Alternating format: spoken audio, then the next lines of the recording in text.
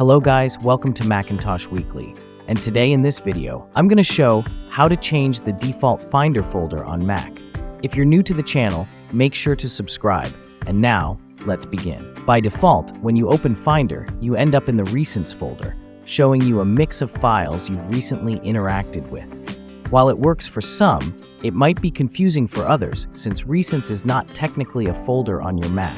It's a collection of files gathered from other folders. When you set Finder to iCloud Drive by default, for example, you always know where you are and how to find your files in other ways if needed. Now, to change the default folder in Finder, activate Finder by clicking on its icon in the dock.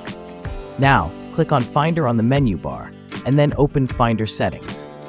You can also open Finder Settings using the Command, keyboard shortcut. Now under the General section, in New Finder Windows Show, select any of the folders or drives you want as the default folder in Finder. After selecting it, close Finder Settings. And now, every time you launch the Finder, you'll be in the folder you choose as the default. So that was it. Hope it was useful. Consider like for the video, subscribe to the channel, and if you have any questions, just comment down below. Thanks for watching, and have a great day ahead.